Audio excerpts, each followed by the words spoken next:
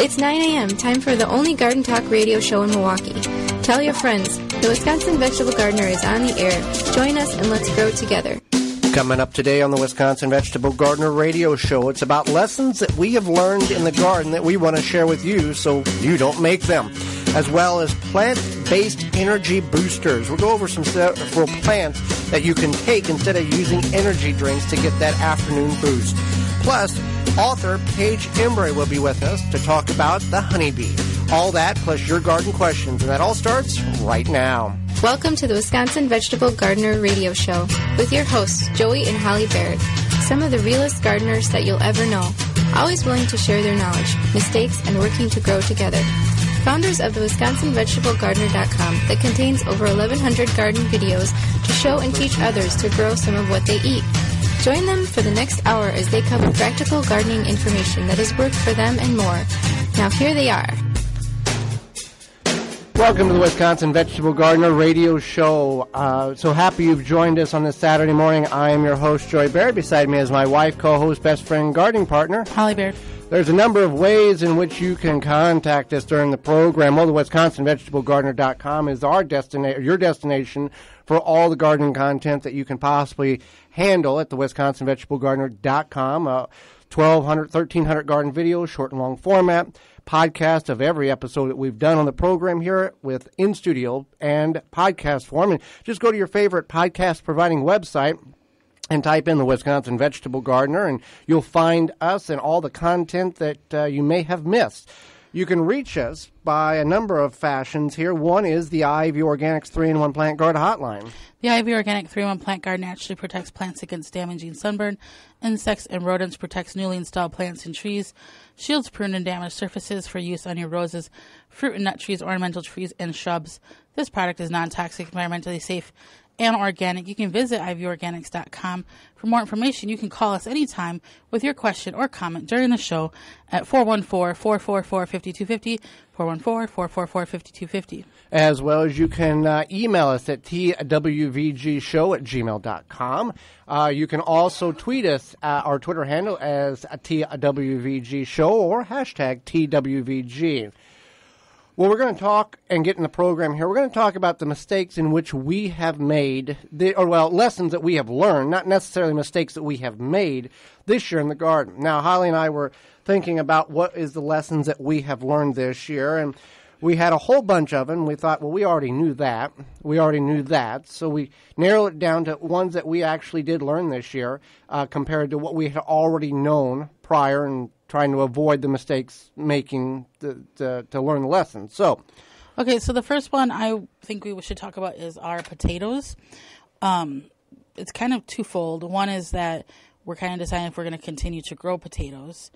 But we also had our potatoes, a lot of them, probably 75% of them, rot in the ground. And that wasn't the result of the potato itself or the variety of potato.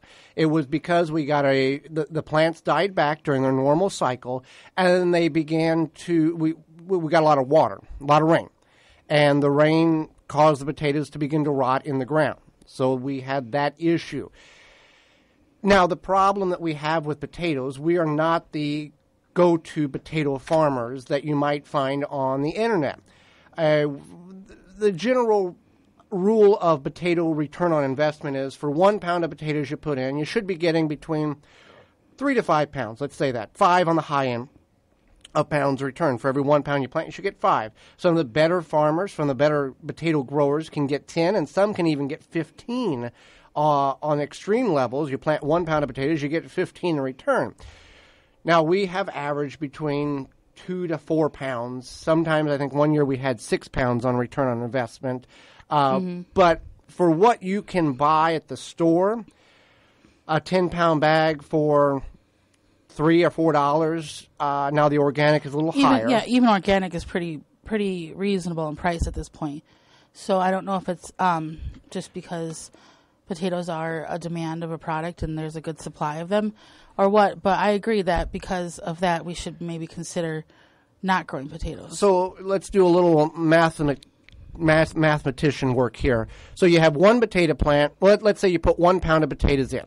And we get in return on a good year, let's say 4 pounds of return on potatoes. That is typically, let's say a 5 or 6 foot row. Just pulling numbers here. Let's say an 8 foot row. So in an 8 foot row in tomatoes, you would plant 4 tomato plants, 1 every 2 foot. Off each one of those tomato plants, you can safely project to get between 15 and 20 pounds over a growing season, even on a bad year with a good variety like a black Krim. It's a tremendous difference in return there.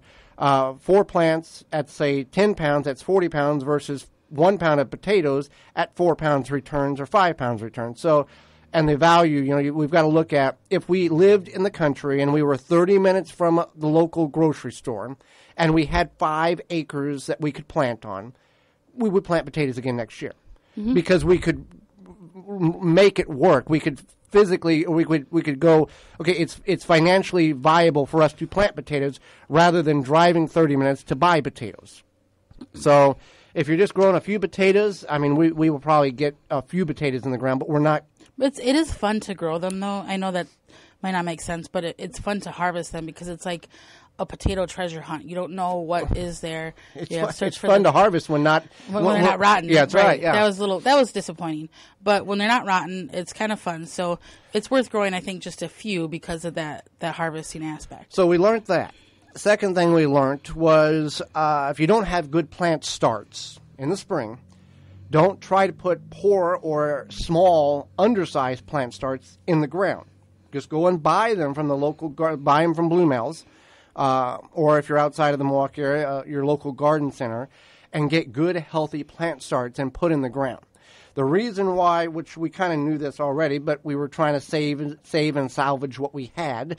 For those of you who follow us on the video series side of the thing on the website, we had a soil company sponsor that provided us. That was, we were using their product, and it was not what was promised. The information was not what was incorrect in what we were being told, and our plant starts suffered. Our leeks, our kale, our brassicas, our onions all died because of this planting material.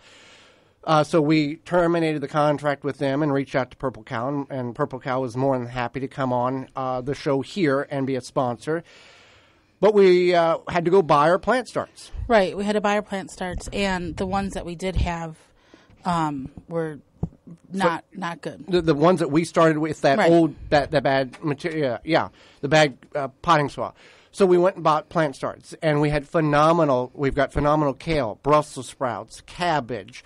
We had great kohlrabi from when we bought them at Bloomell's. Great onions. Leeks look phenomenal.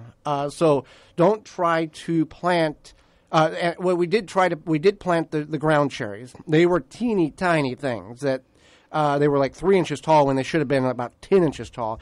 Those are still producing. Yeah, they're doing okay. But just imagine what the production would have been if we would have started with a healthy plant versus a 10-inch plant versus a 2-inch plant. Same thing with the peppers and the eggplants. We started with 1 to 2 inch plants. And I think we also learned that we were very transparent about this with our... You can go to the YouTube channel and type in the Wisconsin Vegetable Gardener, I'm sorry, and we put a video out and... Because we were getting feedback from people who were buying the product that we recommended and saying, hey, this stuff's junk. It's killing our plants. Right, and I think that we also learned that because of the huge response we got in return from that we really appreciate our followers and our listeners, and we like to be transparent with them, and I think they appreciated that. Well, yeah, I'm not going to, hide stuff and go, okay, well, we've got to do something else, and, it makes us look bad in the long run. It always catches up to you. We learned that leaves, we kind of knew this, but it reinforced our knowledge of the importance of leaves in the garden. This is basically number 3 and 4. Yes. Kind of combined, kind of not combined, whatever. So leaves are very healthy for your soil. So what you want to do now, especially now because we're getting a lot of leaves falling off the trees, is you want to collect those leaves and put them on your garden. Just put them on the garden. You don't need to shred them. Just get them on the garden right now. Even if you have weeds coming up or the plant life, you can remove the diseased plant life that you have and just dump the leaves on them. That's what we're going to do for the next 8 weeks is just collect leaves and just get them in the garden, not shred them, and mound them up for 2 to 3 foot over our grow areas. And by, I guess it was early June, most of it had broke down and didn't even know we had anything in the garden. And we brought 2,000 pounds in. How do I know? I weighed several garbage barrels full and removed the weight of the garbage barrel and did the math and calculated how many things we brought in. He really did, yeah. To figure out how much we were putting in the garden. So leaves, and the other thing, in the spring, we can leave the leaves there. They will have broke down, compressed somewhat. You can move the leaves back, plant your plant start, and then bring the living mulch or that mulch back around the plant to suppress weeds and hold water, the water retention that the leaves provide, so you don't have to buy hardware cloth or buy mulch of some sort or another in order to do that.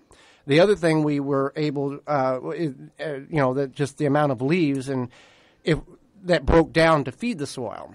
Was incredible, and the healthiness of the worm population obviously increased. Worms are very important for your garden. They won't overpopulate themselves. They won't overpopulate themselves. However, you don't want to add worms. You want to add organic material, which will kind of invite the worms.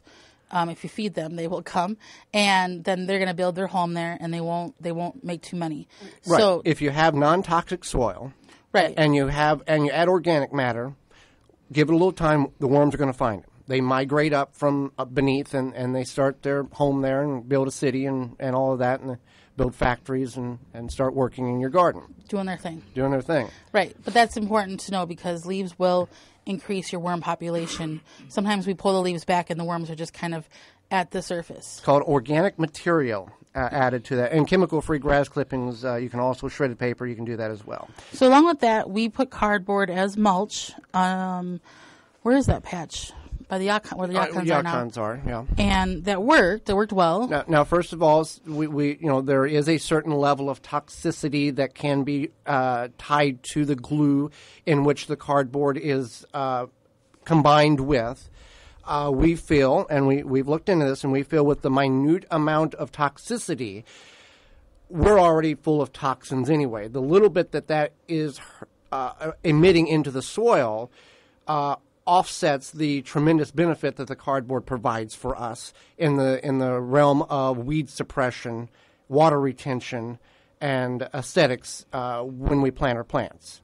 We have the leaves are down, as we talked about in the fall. So in the spring, we come in and we layer the amount of cardboard that we have available. We remove the tape, any tape on that, and then we flatten it out and we cut holes and then plant our plants. So I guess with this being said, this might be hard to visualize.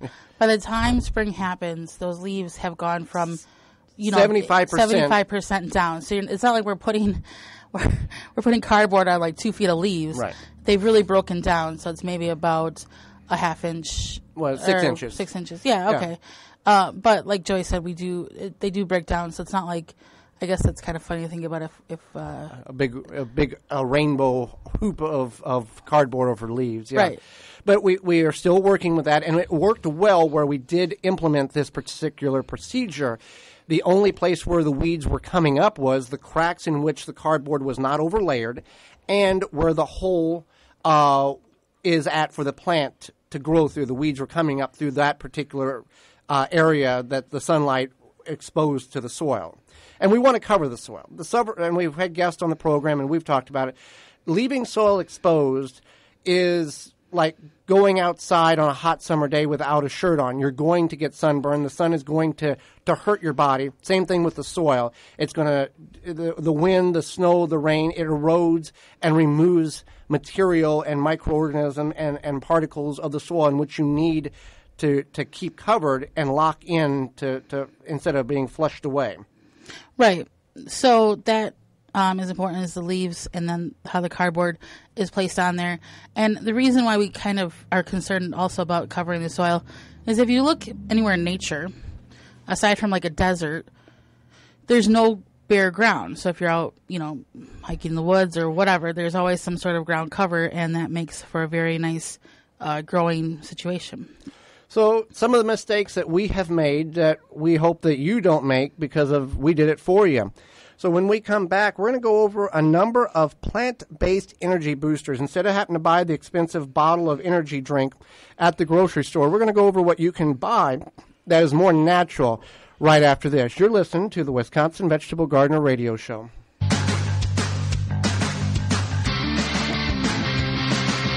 24/7, 365. The WisconsinVegetableGardener.com has all the gardening information you need. Videos, digital magazines, replays of shows, and more. An Oya is an unglazed porous clay pot with a short neck and a wider belly. Bury your Oya neck deep in your raised bed, container, or ground garden and let the Oya do your watering by releasing water as needed. How?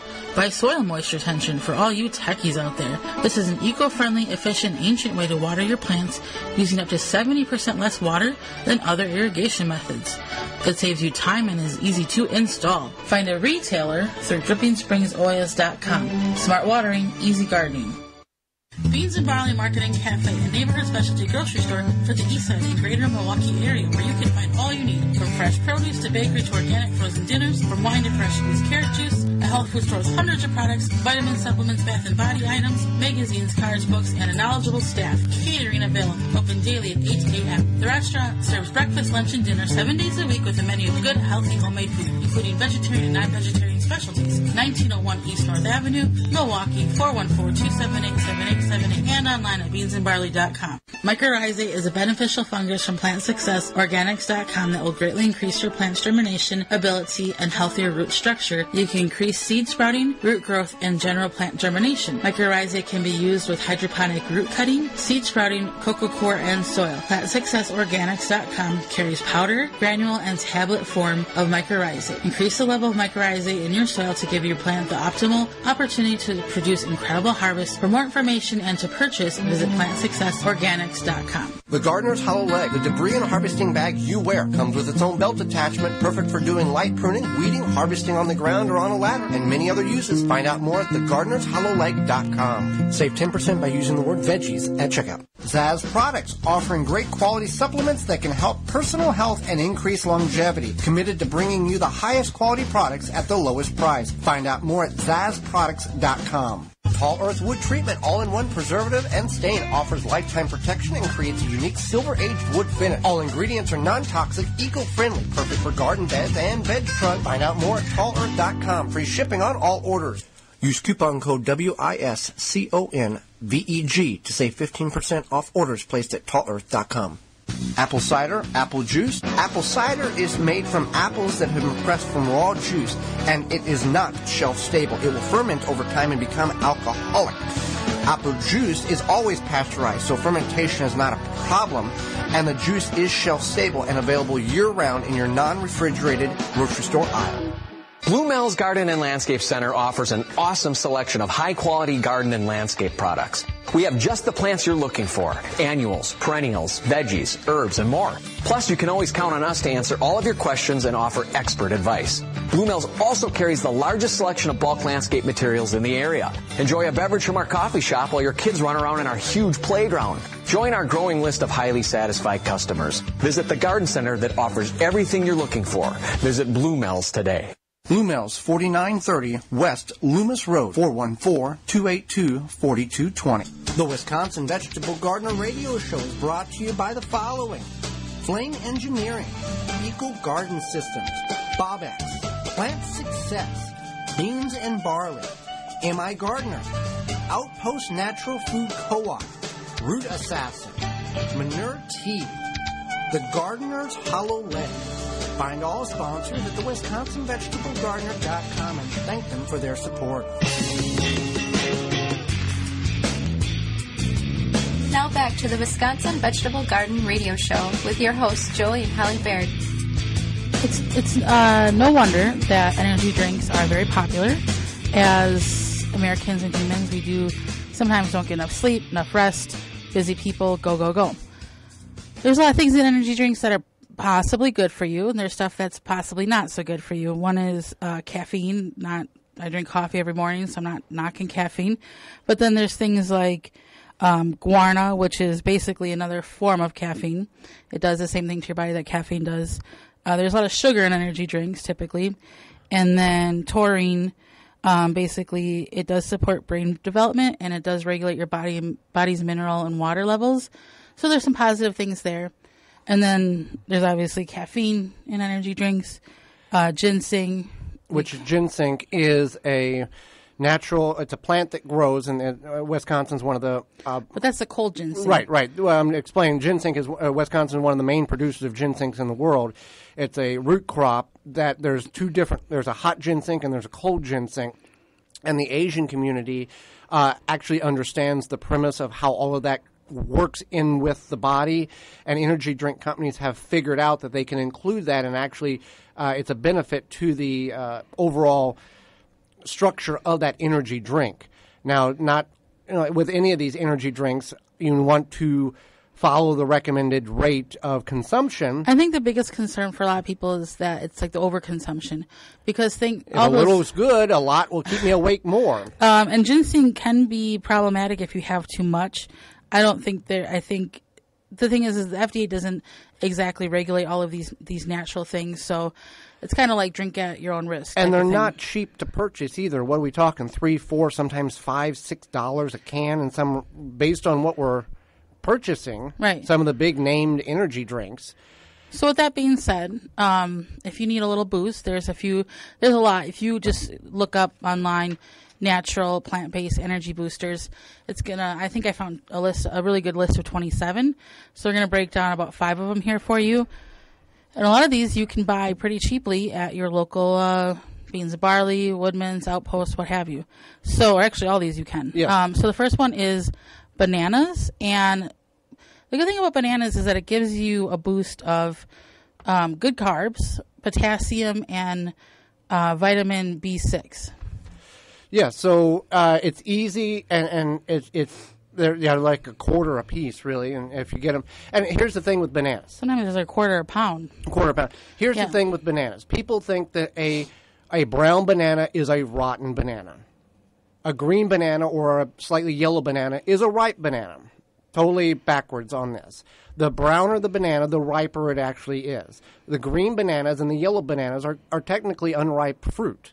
And people were like, "Oh, I don't want to eat a brown banana." Yeah, it's not as firm like we're traditionally taught to eat, but that is, and supposedly the browner it is, the more antioxidants. Is that the right? So anything in nature, and actually I was just talking with a friend about this.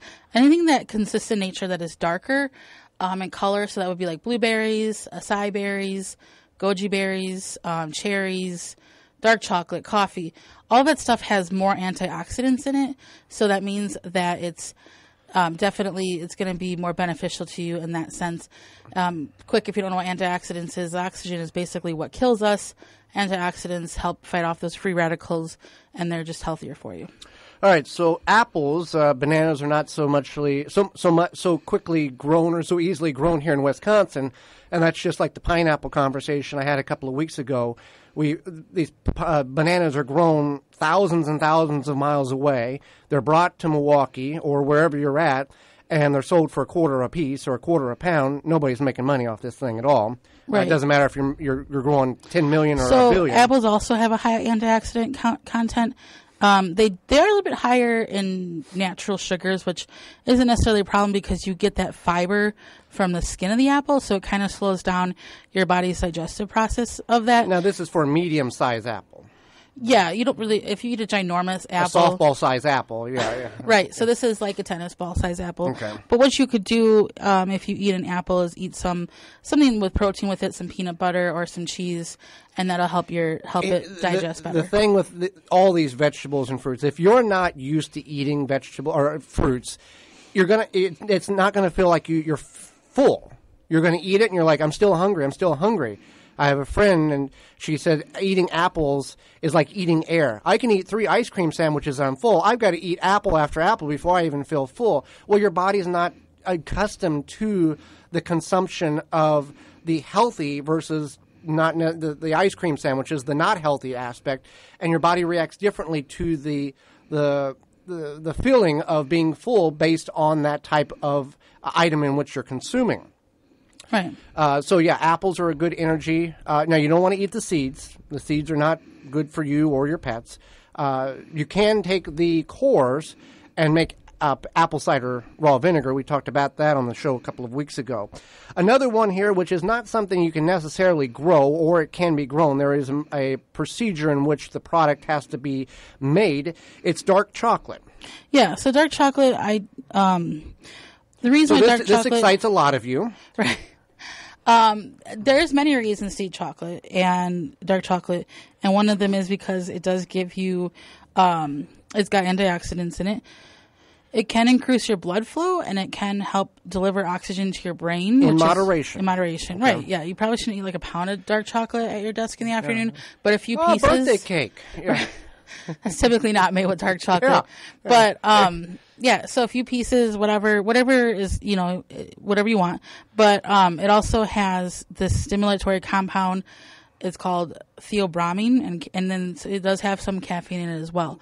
So if you're feeling like, you want something kind of sweet and you want a little boost, dark chocolate is where it's at. Dark chocolate, just not regular chocolate candy bar. Dark chocolate is the key term here, in which has that energy boost properties. Okay.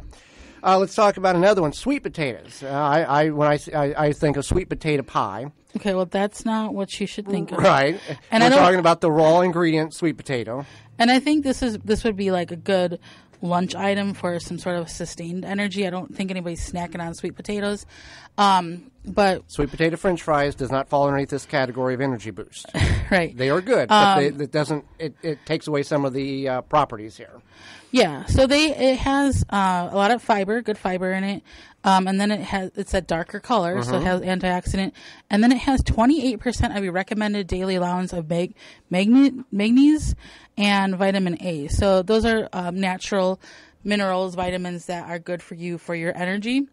And they do help break down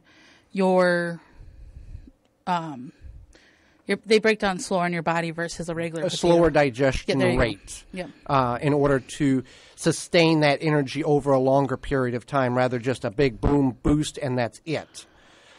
Let's talk about the next one and the final one that we have on our list today, which is legumes. Now, what is a legume? First of all, this is legumes, not just a common term, possibly. Legumes are good. They're basically a bean. So, like the most common legume, I think just beans fall under that one, but lentils. And lentils are really... Is it a grain or is it a bean? It's a bean. Okay. It's a part of the legume family.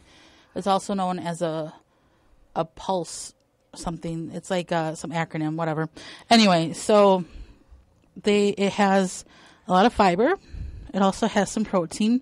And because of that high fiber, even though it does have carbs, again, it's because you have that high fiber. It slows down, or it doesn't digest as fast as other delays things. And slowers the digestive process, so it stays in your body longer. It's able to, your internal intestinal process is able to extract the properties or the nutrients out of it to give you the energy that you require on a longer, instead of just a one-shot boom. It prolongs that energy nutrient value for a longer period of time. Right, and then it also has folate. Folate is really good for you. It's just one of those, you can do further research on this, but it's one of those things that is excellent for you. Manganese and then zinc and iron. So all of those minerals are definitely something you want to. And we're all deficient in a variety of different minerals in our body that we are not. But I would just say the biggest thing is to eat the rainbow. So you want to eat a variety of foods. Not the cereal. The Lucky Charms. The variety, the rainbow colors of vegetables. Oh, yeah. Yeah. You want to eat different varieties. You want to eat, if you're going to eat grains, eat whole grains, because whole grains are... What would be the option if you didn't eat whole grains? What is the other, is it like a processed grain? Is that what we're... Yeah, like super processed white bread versus like something that's a whole grain. It's got the grains in and embedded in the... Okay. Right. So whole grains, and then different variety of proteins, whatever you choose.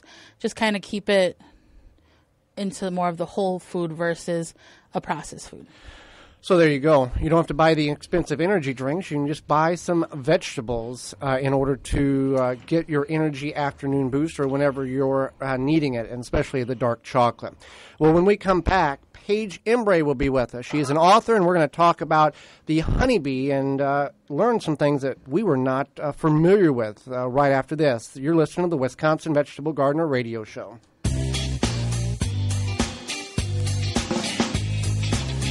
Got a question? Email the show at twvgshow@gmail.com.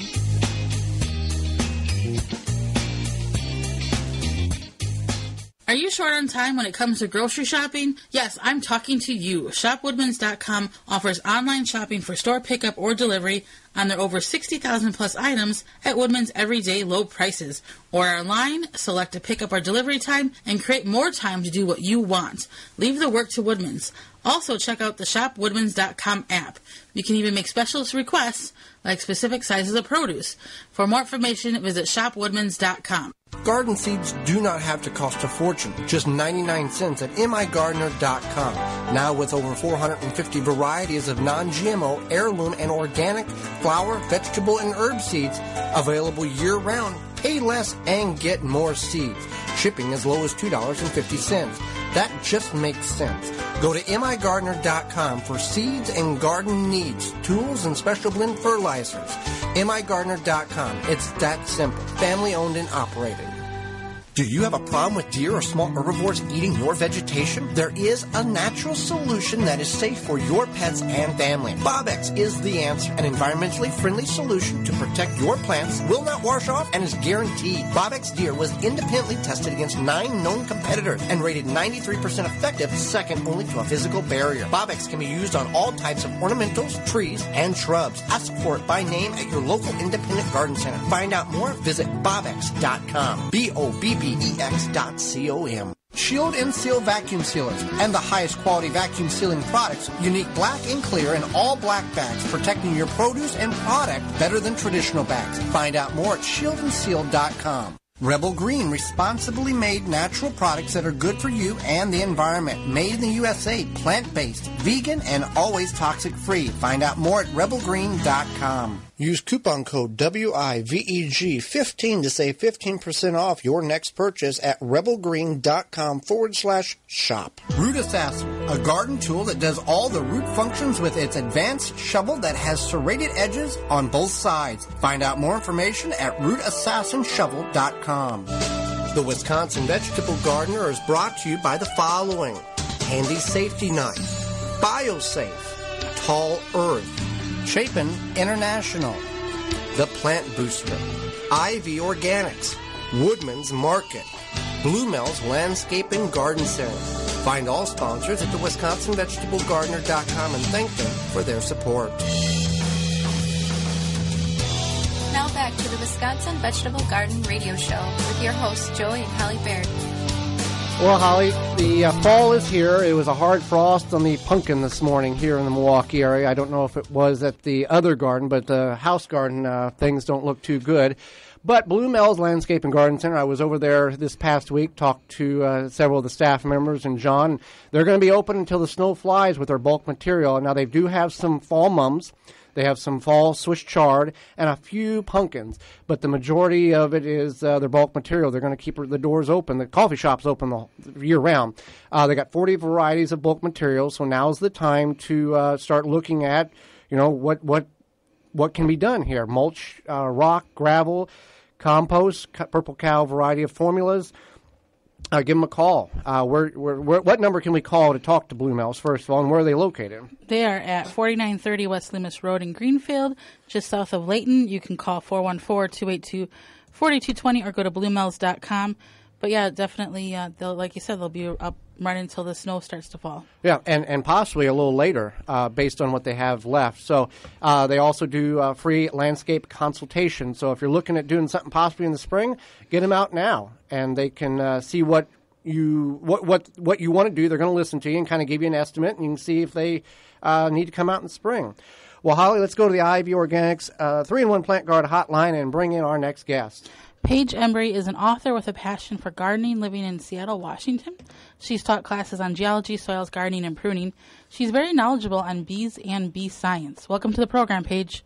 Hey, thanks so much for having me. Well, thank you so much for taking time out of your day to join Holly and myself and not only educate us, but educate our listeners as well. Oh, you're welcome. So let's start with a simple question here, and it may be elementary level for Holly and me, but there are people that are out there that are listening that may not understand why bees are so important to us humans? Can you kind of go over this short answer on why are bees so important, and why should we be concerned with when we hear about hive die-off and loss of bee population? Well, their main thing that they do for us is that they pollinate plants. And there are, probably around 200,000 different kinds of animals that pollinate plants, but the queens are the bees of pollination, because most female bees actually go to a plant to collect pollen. So they're going to always come into contact with it, whereas a lot of other animals and insects just go to get the nectar, and they may or may not come into contact with it. So they are primo pollinators. And I don't have the statistics in front of me, but like one bee has to travel hundreds of thousands of miles or something in order to create 1 pound of honey, or some astronomical number in the number of flowers they have to be in contact with?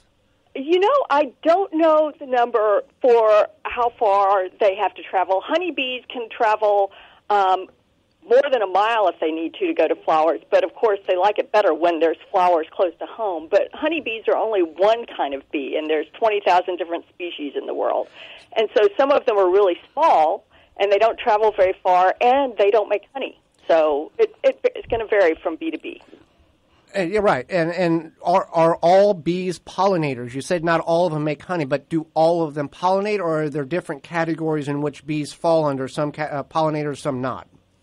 No, all bees are pollinators. Some are going to be better pollinators than others are. The male bees don't actually collect pollen. It's only the female bees that collect pollen because they use it to feed their babies.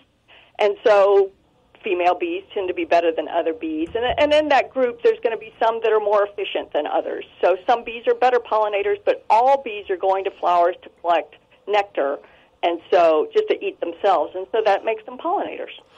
What is the general life cycle of a bee? How many years or months does a typical bee live? So most bees are not like honeybees.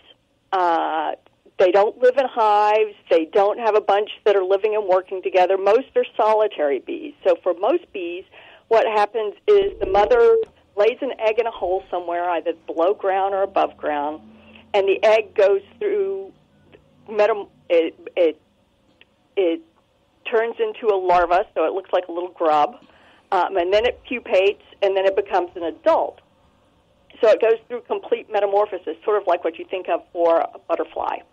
But most of their life is lived in that little hole somewhere, and then they come out usually about a year after they're laid. This isn't for honeybees, it's for most of the other bees. About a year after they're laid, and then they live for about a month or so, most of them, as adults out flying around and pollinating. So their time pollinating is actually a short period of time. Now, you say not all bees live in hives, so what other homes do bees find in order to carry on their lives? Well, most bees live in the ground. About 70% of the bee species live in the ground. And a lot of them will dig their own little holes. So they have, a lot of times you'll see just like a flat hole in the ground, or it might look like a little ant hole.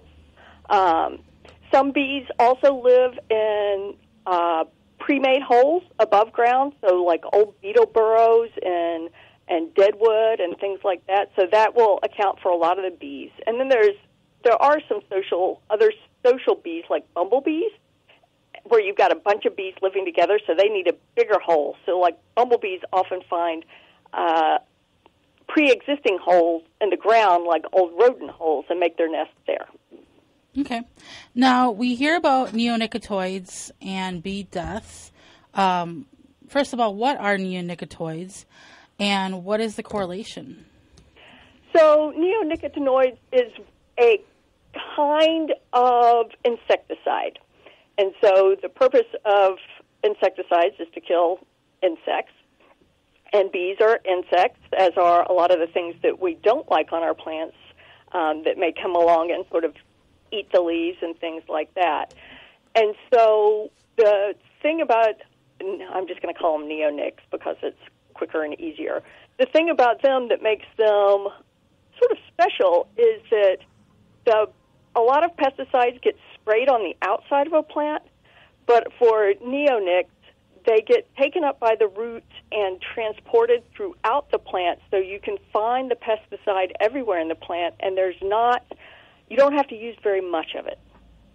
So that makes them sort of special as a pesticide, and they're often used as a treatment around seeds, and so the seed just comes to you with the pesticide available to it.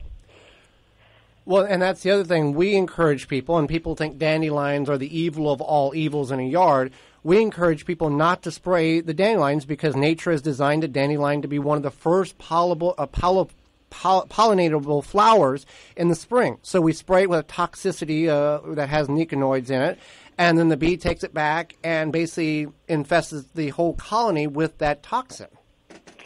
Well, there has been a study that looked at honey around the world for honeybees and found that neonics and actually probably a number of other insecticides have been found in that honey. So we do know that it is getting back to the honey, and it is when it's transported throughout the plant, it does end up in the nectar and the pollen. And one of the things most people don't realize is that you can do a study on honeybees and find one thing, but that doesn't necessarily mean that it's true for all of those other 20,000 species of bees out there.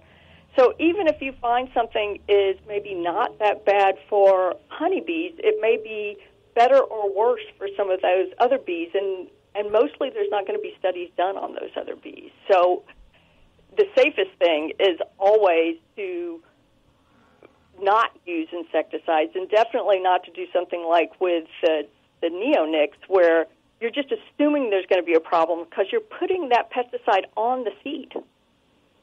And so you're treating for a problem that doesn't even might not even come to exist. Exactly. Now, we'll talk about honeybees because most people are familiar with that species. Are honeybees native to North America, or were they brought in by a culture of people? Well, they are not native to North America. They came into North America with the early colonists because they brought them over not as pollinators, but for their honey and their beeswax. That's definitely interesting. What can we do as backyard gardeners, or even maybe we just want to plant a few things? What can we do to increase bee population? So one of the things you can do is, again, there are lots of different kinds of bees that come out at different kinds of the year. So it's good to have flowers throughout the year, starting early, because some of those bumblebee queens wake up early and they're starving after sleeping through the winter. And so having some really early blooming plants wherever you are can be helpful. Crocuses, for example, are a nice pollinator plant. And to make sure that it's a lot easier for bees if you plant in big clumps of one kind of flower. Because they focus on that color. Is that what attracts them to that colony of flowers? Is that what we're recommending to plant in groups? I'm recommending to plant in groups because bees have to learn how to get the pollen and nectar out of a flower, especially some of the complicated flowers like snapdragons and things like that. And so once they learn, it's easier for them to just collect from the same kind of flower. And if they're long-blooming flowers, that's even better because then they can go back to that same patch day after day after day, and they know how to get the food. It's like going to a grocery store where you know that's familiar to you. You know where to go, and it's much more quick and efficient for you. Well, we talk about the honeybee, and also in the garden community, we hear the term carpenter bee. What is a carpenter bee for those of us who may not be familiar with that term? A mason bee, yeah. A mason bee is a group of bees that's a solitary bee. So each bee lives their entire life alone. Nobody helps it collect pollen and nectar for its babes. And it lives most of them live in above-ground holes, and you can actually put out like blocks of wood that have been drilled, and they will often make holes in it. But one of the things that makes them cool is that many of them are early spring bees, and so they are really efficient at pollinating like apples and cherries and things like that. But they need mud because between each egg they put up a little mud wall, and that's why they're called mason bees, because they use mud to make their homes. Now you've got a new book out all about bees. Tell us a little bit about the book and where can we get it? The book is called Our Native Bees, North America's Endangered Pollinators and the Fight to Save Them, and it can be gotten at bookstores or online. It seems to be readily available in a lot of places. And in the book, it's not a how to garden for bees kind of book, although there's a fair amount of that kind of thing in there. I learned that honeybees can't pollinate tomatoes, and it got me fascinated with all of the other bees that can pollinate tomatoes. And so I went and gathered up stories about bees and put them together in a book along with a lot of pictures, because a lot of bees look nothing like honeybees, and they're really cool. So there's a lot of photos in the book as well. So it's kind of, would it be able to identify certain species of bees that we may not be familiar with? Does it have that kind of availability to it? Identifying new kinds of bees is hard. So there's lots of photos, so it's helpful. But the purpose is not to sort of teach you how to identify new bees. A great book for that kind of thing, it's not one you would just sit down and read in your armchair, which is what my book is, but a book if you want to learn, start to learn how to identify bees. A great one is called Bees in Your Backyard. Okay. Well, I greatly appreciate the time that you've given us on the program. Again, your book is probably available, on Amazon as well? Absolutely. Okay. And do you have a website or anything like that? I do. My website is just my name, www.paigeembry.com, and you can find links on there and some blog posts, so you can go there and get to the book or see some of the other interviews and things like that I've done as well. Well, Paige, we greatly appreciate you taking time not only to educate Holly and myself, but all of our listeners, too. Well, thanks so much for having me on. Absolutely. And when we come back, your garden questions and our garden answers. You're listening to the Wisconsin Vegetable Gardener Radio Show. If you have a gardening question, now is the time to call in on the ivorganics.com 3-in-1 Plant Guard hotline at 414-444-5250. The number one key to healthy, productive plants are the roots. Starting from seed to full-grown plants, rootmaker.com has the answer. From seed starting trays with an innovative design that air prunes the roots, creating a fabulous root system, never again will you have root-bound plants, to multiple gallon grow bag sizes to raised beds. Rootmaker.com has your grow needs covered. Visit rootmaker.com. Hoss Tools wants to help you grow your own food. From seed starting supplies, hand tools, drip irrigation, harvesting equipment, and a complete line of all-natural pest control solutions, they've got you covered. Keep your garden weed-free with their time-tested, American-made wheel hose that are built to last a lifetime. And their precision garden seeders have proven design for planting a wide variety of seeds. Hoss Tools has what you need to get the most out of your growing space, large or small. Free shipping and outstanding customer service. Shop online or request a free catalog at HossTools.com.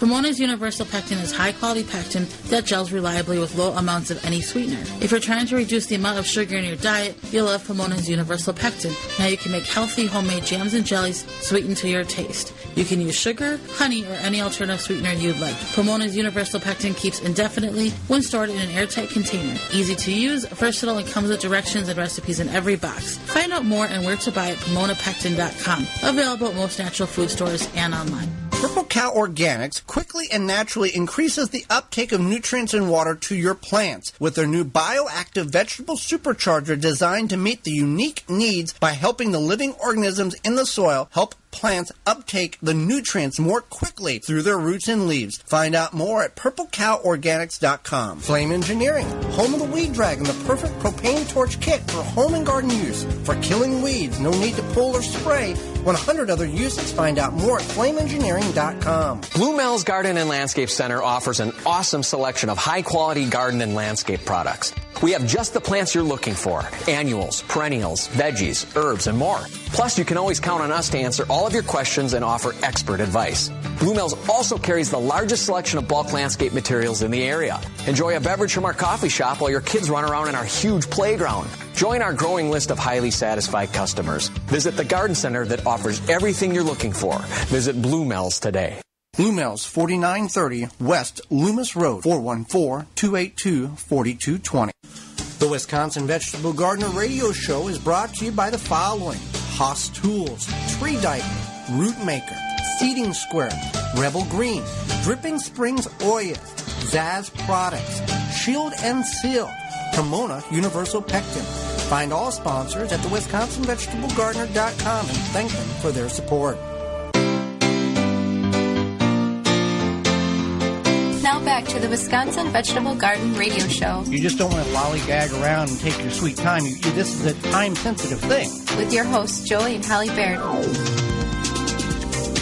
IV Organic 3-in-1 Plant Guard naturally protects plants against damaging sunburn, insects, and rodents, protects newly installed plants and trees, shields pruned and damaged surfaces for use on your roses, fruit and nut trees, ornamental trees, and shrubs. This product is non-toxic, environmentally safe, and organic. You can find more information at ivorganics.com. You can call on any time with your question at 414-444-5250. We had a couple questions come in over social media, like always. And email address twvgshow@gmail.com, Twitter handle @twvgshow, and hashtag twvgshow on Twitter. And you can always find us on all of our social media platforms by just searching The Wisconsin Vegetable Gardener and our website, thewisconsinvegetablegardener.com. I want to plant a pear tree in our new front yard, but I want to plant a pear tree successfully. What is a good variety or varieties in which I can grow in Zone 5, and when should I plant the trees? Sure. So you can plant one variety is called the Harrow Delight or the Warren. Otherwise, if you are at the, say, like, well, I don't know what the nursery has or whatever, you just go there, and typically your nursery is going to stock, if they're knowledgeable, they're going to stock what is needed. Right, they're not going to have a pear tree that can only grow in Connecticut, in Minnesota type of thing. Right. So that's one thing is like, hey, what should I get? Definitely I would check out your local garden center or nursery, what have you. But you want to plant that tree in early spring or late winter. So kind of like that March-ish area. At least for the Zone 5 area here. Mm-hmm. Also, you want to make sure that the specific type of variety tree in which you're purchasing is, if you're looking for one tree, it's a self-pollinating tree. Otherwise, you would have to get two trees to pollinate pollinate the two.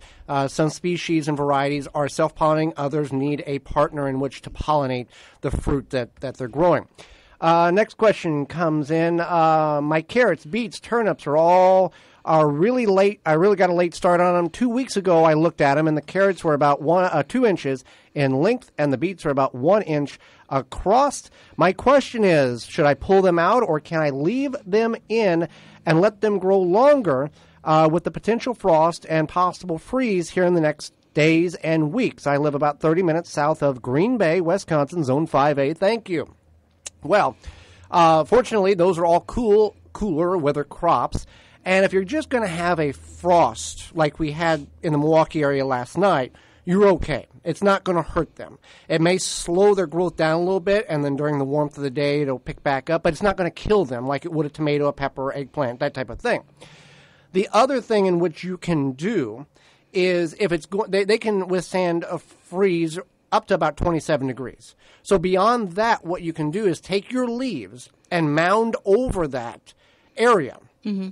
and basically create a blanket of insulation over top of your plants. If you're going to get like for example, if tomorrow night's going to be 21 degrees, you can cover those with leaves, 2-3 foot of leaves, and then if the next week is going to be, warmer temperatures and mild nights, you can remove the leaves. You're basically creating a little refrigerator to keeping the soil from freezing and keeping the plant from freezing.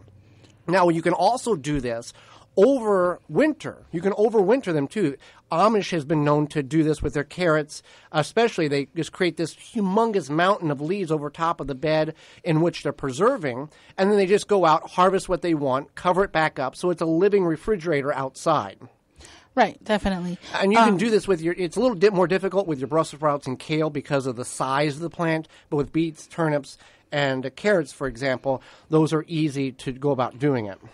I also had a coworker ask me when to plant garlic, and I told her that we're planting garlic this weekend. You basically have this week, next week, maybe the week after. Well, you can go until you can't chisel it in the ground. Right. Yeah. And I kind of explained that to her as well. So that was another question. She came to our garlic talk at the Germantown Library, and she said we were informative and knowledgeable, and she really enjoyed it.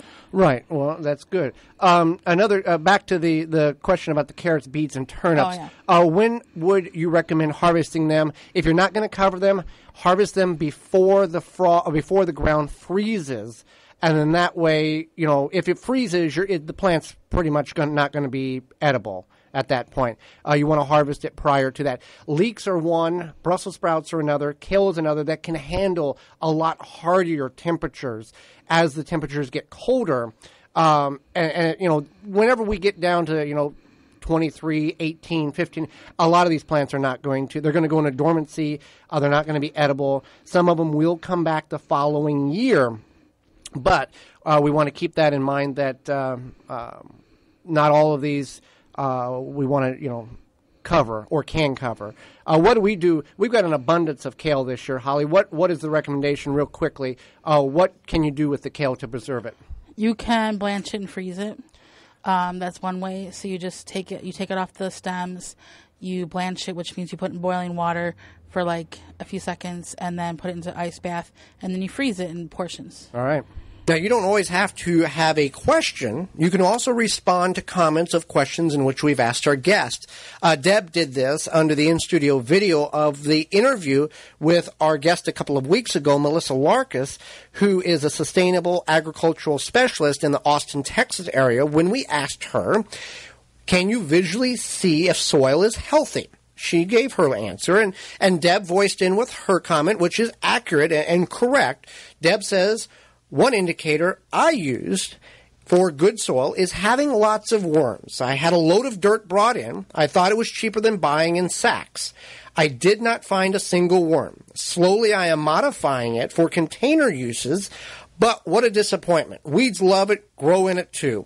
Glad to see more people using less chemicals. Well, thank you, Deb, for your comment, and she's exactly right. You can tell if soil is healthy by the number of worms in which you have in that soil. Now, it doesn't break down if you have lead in the soil or other chemicals or what levels of NPK in which you have, but worms typically do not go in toxic soil or dead soil in order, to live. They want to go in somewhere where it's fertile, it's got a lot of organic material in which they can feed off of, and that is a great indicator of that. Now, we have a tremendous amount of worms in our garden. We don't till. We do soil disturbance when necessary for weed removal, root removal, and harvesting. We have the University of Wisconsin, I believe, in Madison says you need to have somewhere in the range of 9 to 12 worms per cubic square foot of soil can be considered healthy or good shape. A couple of years back, we have tested that theory in our garden, and we haven't done it recently. I know the increase in population has exploded, but we had 24 worms in 1 cubic square foot of soil. So that was twice as many as was recommended. Now, the nice thing about worms is they won't overpopulate themselves. Once they get to a population, it's very unique with worms and nature, with the worms in the garden or in a worm bin. Once they get to a populate for the instance of, killing themselves out by eating a very unique way in which the worms utilize a location in the soil or a worm bin. Now, you should never add worms to a container or your garden. Worms can migrate into containers, grow bags based on the compost or soil you're putting in it. Sometimes they do contain worm eggs, and they will germinate that way or develop that way. And if you add worms into your garden, you're bringing worms from an ecosystem that is not, they're not used to, putting them in an ecosystem they're not used to, and you can possibly have a overpopulation of one worm versus what's native to your area, and you can cause problems or they will die off. So add organic material to your garden bed and they will come. You don't have to worry about it. Weed, coffee grounds, shredded leaves, compost, whatever the case is, natural, they will come and populate your garden and it will flourish.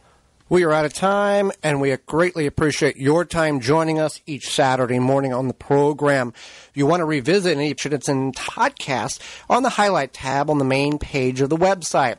You can also go to your favorite search engine or podcast provider and search the Wisconsin Vegetable Gardener, and you'll find podcast segments and shows there. Join us next week when we're going to talk about how to overwinter plants, what plants you can overwinter and which ones you can't. Some of them may be surprising to you, as well as how organic is the food that we're really eating, even when it's labeled organic. Plus, author Tova Martin will be with us to talk about her new book, plus your garden questions. So until next week, for Holly Baird, I'm Joy Baird, and we will see you in the garden. You have been listening to the Wisconsin Vegetable Gardener Radio Show. Tell a friend and join Joey and Holly again next week so we can all grow together. The Wisconsin Vegetable Gardener Radio Show is a production of the WisconsinVegetableGardener.com in association with WI Garden Media Broadcasting, live from the WNOV 860 AM and the W293CX 106.5 FM, Courier Communication Studios in Milwaukee, Wisconsin.